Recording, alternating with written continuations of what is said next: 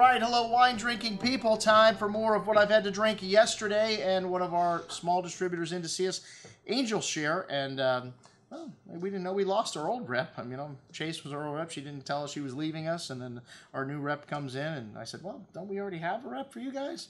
So, well, a little bit of confusion here, but these guys have some pretty good wines, and you know, we started out with a little Côte de Rhône, which Clos de Caveau, which this is a blend of 70% Grenache and 30% Syrah. Good amount of that fresh berry pie fruit that you get from Côte de Rhône, some pretty floral and herbal notes, that garrigue-like quality that you get from this region. Very fruity and forward wine on the palate. This 2011 vintage, very juicy. Those dried herbs and floral notes showing through that zesty finish. Good wine at $23. Now you can find a lot of great Côte de Rhône at $15 or less, though, so maybe a little bit expensive for me. And the Coho Merlot up next from Michael Black Vineyard in Combsville. Wow, this wine, I mean, on the second day was still showing beautifully. Maybe it didn't have as much fruit in the nose, but on the finish, this wine just singing. And even on the third day, because I always taste things the next morning, this wine's still excellent. I raised my score on it.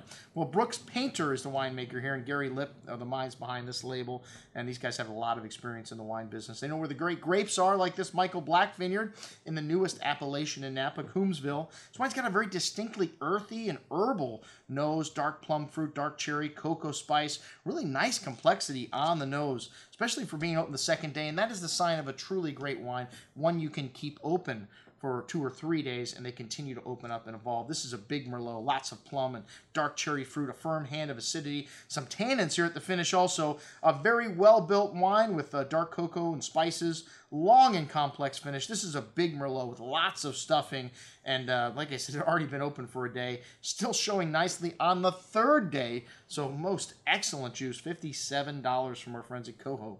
All right, the Be Wise Wisdom Red, which it's not wise to leave grape varietals off your label. I mean, how do people even know what's in the bottle? It's kind of catchy packaging, but we'd like to see on the back label somewhere, please, folks, a blend of Zinfandel, Cabernet, Cabernet Franc, Merlot, Syrah, and Petit Verdot.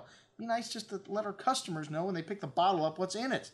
All estate group fruit here. There's only 750 cases made of this 2011, and you know, excellent bottle of wine for a Zinfandel blend. I'm not a big fan of Zinfandel, but I guess you put all this other stuff in it. It's kind of Prisoner-esque here. Good amount of that brambly, raspberry, blackberry fruit on the nose with sweet tobacco spice and some underbrush notes here.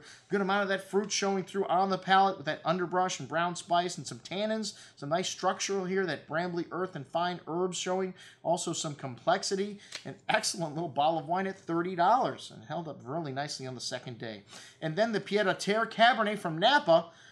This is a label that was created by a wine buyer from New York, and he saw there was a void in the market for reasonably priced Napa wines. All right, well, this is $30, man. There's a lot of stuff in that $30 price range. So, you know, that story to me doesn't 100% pan out. But anyways, mostly Cabernet Sauvignon with 22% Merlot, 1% Petit Verdot in the mix. This wine has a really strong earthy character to it and peppery note, some cigar wrapper, tobacco, and some dark currant berry fruit here also. A bit dry and tannic on the first day, but man, this wine opened up really nicely. And the next morning, still had a lot of that peppery spice, but really smoothed out and showed a little more fruit and really nice long layered finish. Excellent juice at $33. Bravo. All right, that's what we had to drink with our new rep from Angel Share. I'm your host, Andrew Lampasoni, signing off for the Wine Watch, saying remember, always drink the good stuff first.